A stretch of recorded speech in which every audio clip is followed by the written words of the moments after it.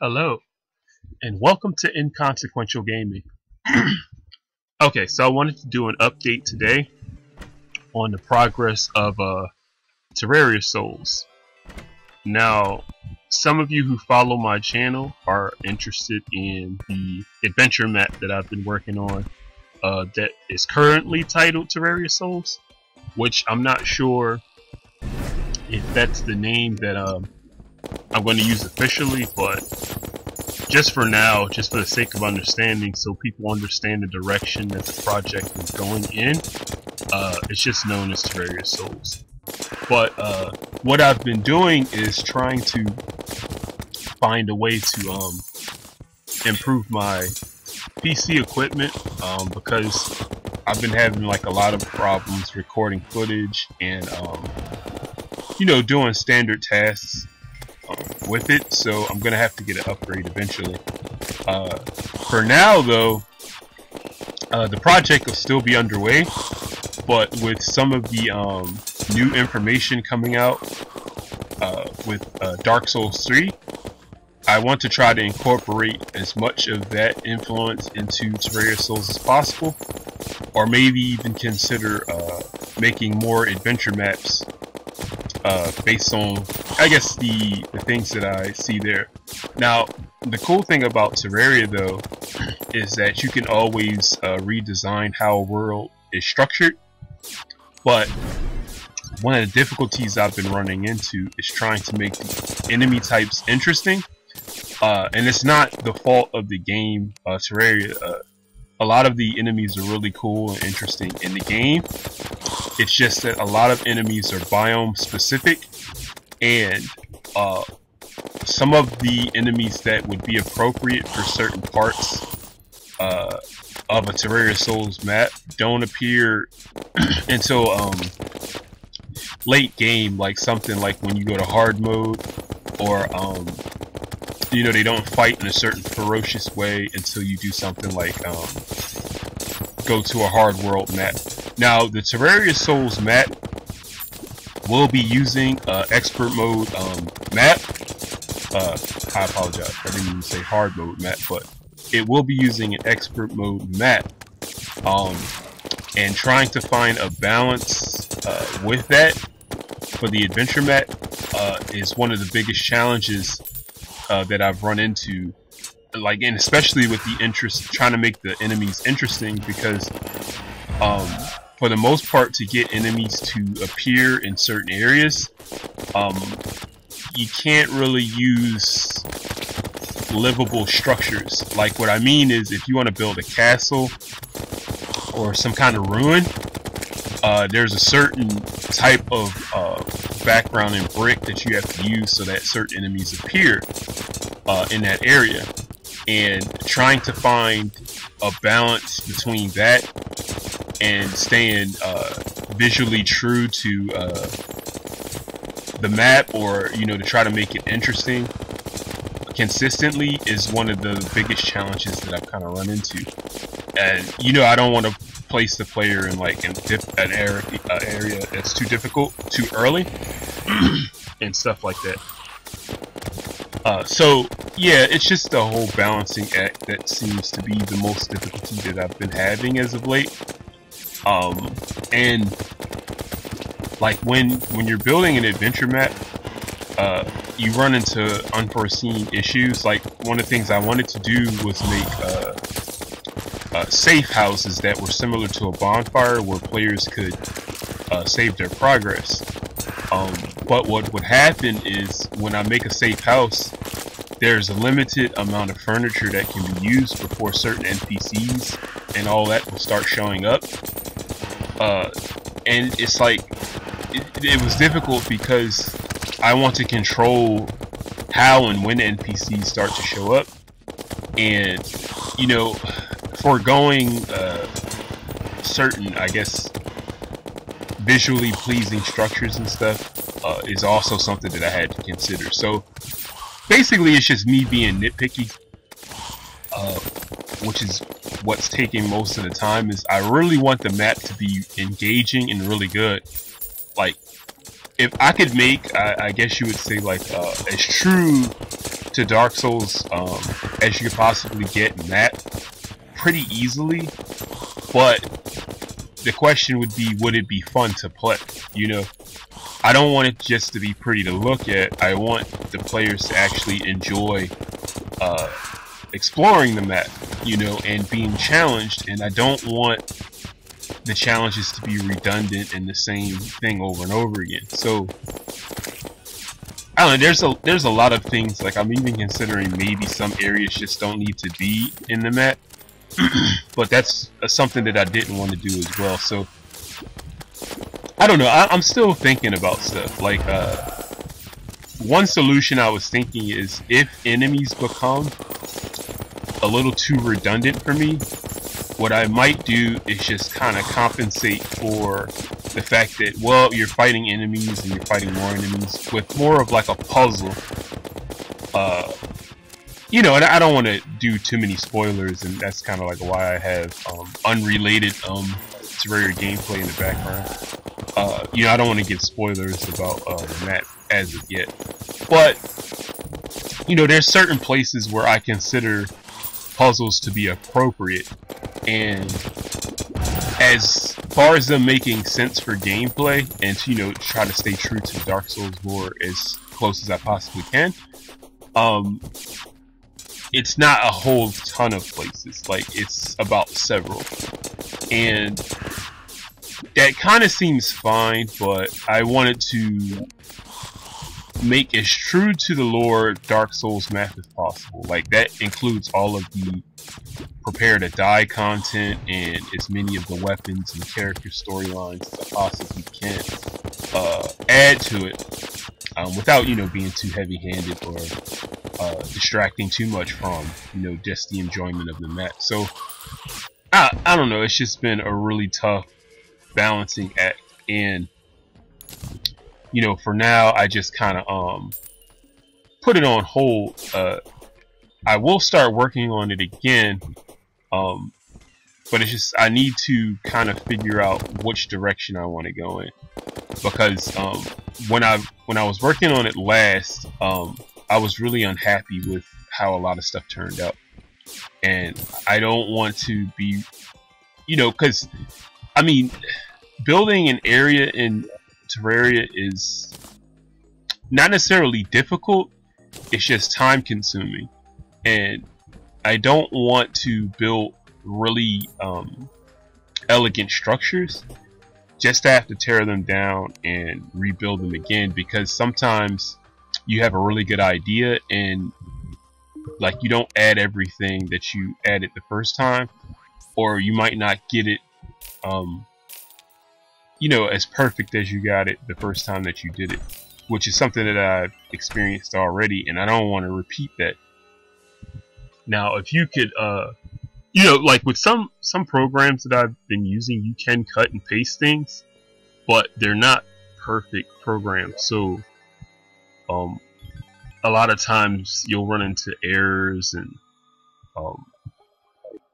I don't know, like a bunch of weird stuff can happen, like with door placements and brick placements and stuff like that that you have to go back and fix. So, you know, I'm not really complaining. You know, it's just that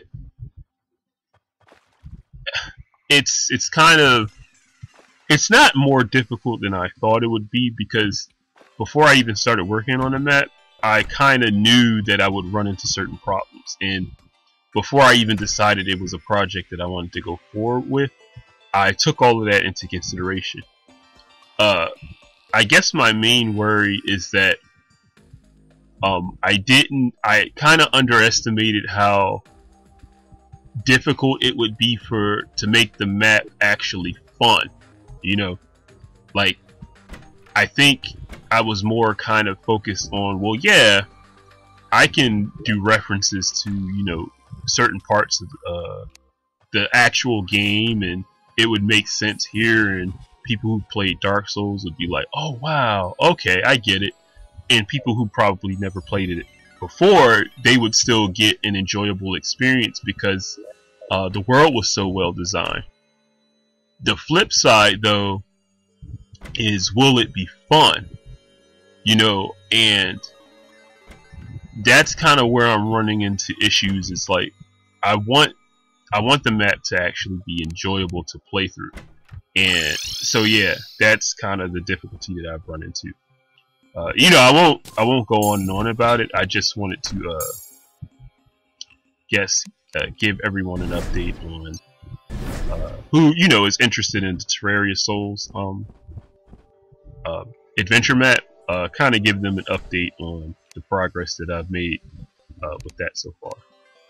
Okay, so now that that is out of the way, I want to kind of discuss the future of Terraria content that will likely appear on my channel. And of course, like as I discussed before, the limitations with my PC didn't allow me to do certain projects that I was interested in, because Terraria Souls was kind of just like one aspect of Terraria that I wanted to showcase on my channel. Because, you know, anybody who plays Terraria knows that Terraria is capable of a lot of cool stuff. You know, I wanted to do playthroughs and all of that. Now, my plan for playthroughs were also kind of Dark Souls influenced, and I didn't have the resources to do it at the time. But you know, some of the ideas were like doing stuff similar to like an invasion, where I would come in as sort of like a red phantom, quote unquote, and invade, you know, players, and it would probably be something like a 3-on-1.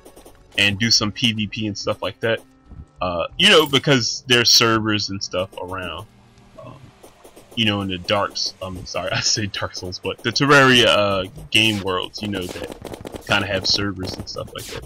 So that was one of my few ideas, is to, like, you know, go around as an invader and attack hosts of the world and stuff like that, and do I guess weapon showcases and stuff, because I've always said this before, this will probably be the first time that it's heard publicly, but I've always said that Terraria was a poor man's Dark Souls. And when I said that, it's because when I first started playing Terraria, I noticed the similarities between the two games, Dark Souls and Terraria, almost immediately. You know, some of them being the postmark or the symbolic nature of like dying in the game, and like in Dark Souls, it was just that you left a blood puddle and sort of like an echo of your previous life that other players could view, and in Terraria it was more of a tombstone for other players to view, and they kind of mechanically work the same. Now this is the interesting thing. Now, in something like an adventure map, and this is where adventure maps get really cool for me, but I don't think it's quite been done yet to the extent that it could be done. So, say you have a really difficult adventure map, and I mean difficult as in good, you know, challenging, and you notice in a specific area that there's a lot of tombstones, and you might be wondering, well, what's up with this area that there's all these tombstones lying around?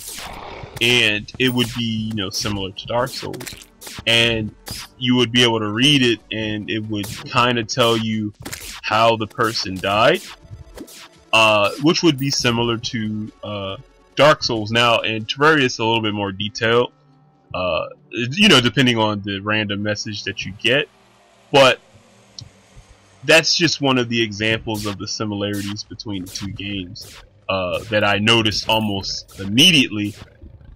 That's never really been taken advantage of, and you know, I don't have any criticism about why that is or anything, but I just thought it would be interesting to kind of give life to an older game. Whereas I can't say that Terraria is near the end of its life where people aren't really interested in the game, but I do believe that there is space for more unique content and to bring in a newer audience.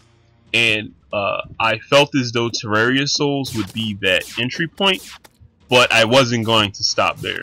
So the content on my channel having to do with Terraria was going to be a little unique, and really heavily Dark Souls influenced. Some other ideas I had were more so like challenge runs and stuff like that, which I don't want to spoil. That'll be something that will, you know, come up on the channel when I have the appropriate equipment to kind of do some of the cool stuff that I want to do. But lots of challenge runs. Like, I really like doing challenge runs in Terraria, and I've never been able to showcase the type of challenge runs I like to do. So that'll be another interesting thing that people who are interested in the Terraria content on this channel can look forward to. Also, with the weapons and things like that, as far as Terraria is concerned, there's like really rare weapons and stuff that were added in the 1.3 updates. I'm familiar with Terraria, but some of the newer and I guess some of the older mechanics that kind of got a touch up, I'm not familiar with a lot of things. I came into Terraria in a rather strange way. So even though I've beaten, you know, technically beaten the game where I have almost all the achievements, there's some fundamental stuff about the game that I'm absolutely ignorant to. So I'm not sure how interesting it would be for someone who knows everything about Terraria already, but I can't say for certain whether it would, like a person like that who knows everything would find interest in someone like me who doesn't know certain things exist or how to even go about doing them. So that's another thing that I guess a person who maybe kind of seen and done everything in Terraria might be interested in. You know, aside from the Dark Souls influenced content that I plan on uploading, I'm sorry, once I get my, you know, PC issue fixed. Okay, so with most of that stuff out of the way, the important things about the future of this channel with Terraria content, yeah, I kind of want to discuss the similarities between this game and Dark Souls a little bit more. For anyone who's still listening, because, you know, for the most part, the announcement update type stuff having to do with Terraria content is kind of done. Like, I don't want to speak too much on it and spoil it. I want there to be some surprises, but I did want people who were interested in that specific content on my channel to know what was going on. So this is more like just fun facts type stuff. Like, it's nothing really important. So yeah, again, I've always called Terraria the poor man's Dark Souls, and of course I explained the whole tombstone thing, which I think hasn't really been taken advantage of quite yet. But another similar aspect, or like the boss engagement and the mercilessness of the enemies when you go to a certain place unprepared. Now, I kind of feel as though the 1.3 update and the option to go to an expert mode map really bring that truth to light a little bit more.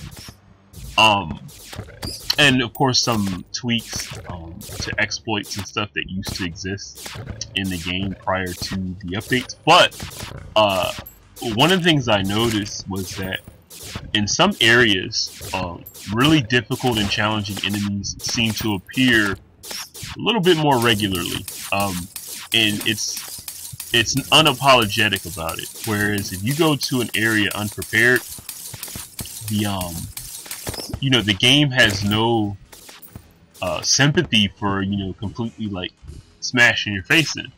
And going to an expert mode map and being kind of ignorant to a lot of the base mechanics of how Terraria works, I completely missed that. And I think, and this is what's fun, is that because I started becoming a little familiar, like, again, I still don't know everything, but because I started becoming a little bit more familiar with those type of mechanics, when an expert mode map was a thing that you could actually start, you know, doing or playing in, because it wasn't there before the update, I feel as though I got the experience that a newer player would get if they decided, well, let's just turn up the difficulty without even playing the game through on normal mode first, in addition to my opinions that I had about Terraria already. So it was a really good experience for me, and I really felt challenged. I would even go as far to say that it was more difficult than Dark Souls at times. Like, I believe that under the right circumstances, Terraria can be way more difficult than any type of Dark Souls game that you can think of. You know, especially playing by yourself. Now, there's ways to circumvent it, you know, with any, you know, type of game. Like, you can circumvent certain stuff in Dark Souls if you had the right equipment. But I feel as though going in unprepared has the same principal values of a Dark Souls game in Terraria, whereas the game teaches you the mistakes that you're making. And a lot of times the mistakes are something as simple as, well, maybe you should equip this item, or maybe you should ensure that you have this or that advantage before you engage this boss. And then what you notice when you start taking advantage of your options that you've had from the beginning, but you might kind of be ignorant to the boss because, like, A, you've never fought them before, or B, maybe you fought them before but just not on expert mode, you know, where there's a lot of changes from how bosses engage the player on expert mode. Like, it's really different. But those the certain things that you don't know, or that ignorance, allows room for the game to teach you, like, hey, maybe you should do this, or maybe you should take advantage of an item either you know exists, or, you know, the tried and true, maybe you should come back to this area later type of teaching mechanic. But either way, Terraria does that very well, especially with how I felt about the game going through it on an expert mode. On an expert mode map, where I knew certain things about the game, but I didn't have beginner's game fundamentals. And I guess I can kind of explain why that is, because, you know, I got all the important stuff out of the way. So, fun fact. So when I came into Terraria, I didn't do your typical humble beginnings let's play. I played with some friends and some veterans who already had beaten the game maybe twice or 10 times over. And the initial challenge for me was hard mode. Now, I went into a hard mode map thinking that that was just how Terraria was. Like, I had no idea that hard mode was a thing. And so, as I traveled from world to world, because I was doing a lot of online play, I didn't understand why some worlds were a lot more tame than others.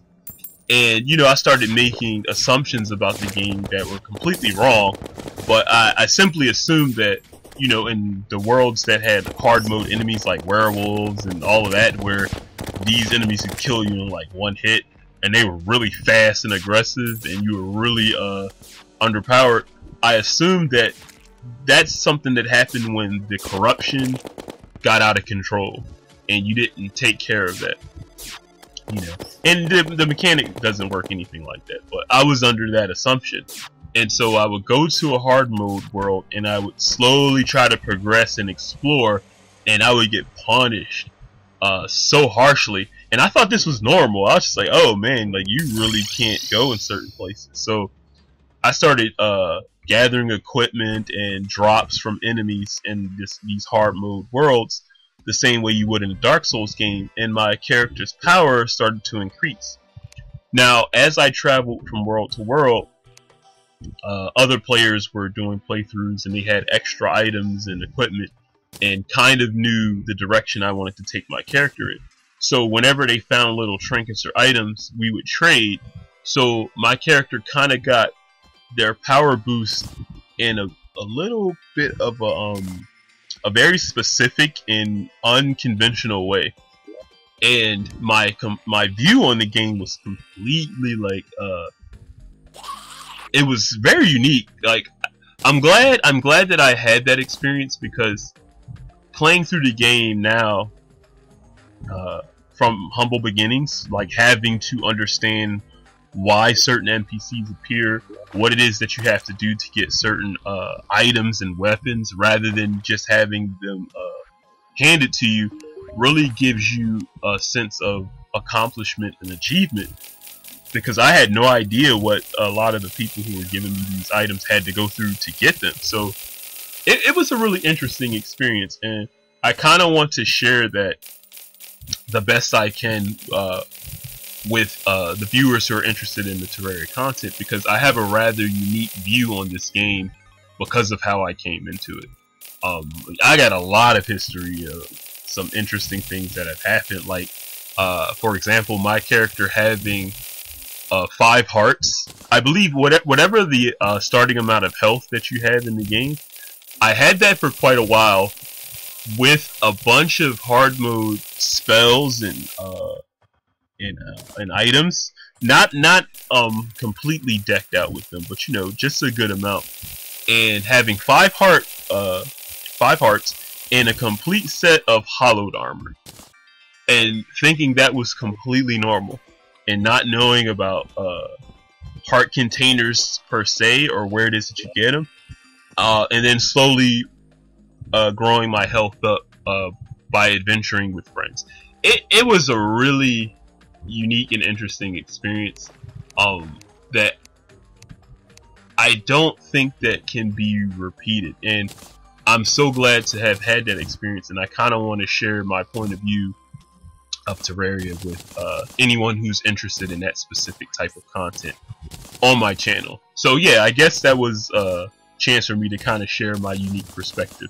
But anyhow, I won't babble on and on about it, but anyhow, this has been Inconsequential Gaming, and I hope you look forward to the Terraria content that'll be on my channel in the future. And if you enjoy, you know, the content, you know, I don't know, feel free to subscribe. But I hope to see you next time.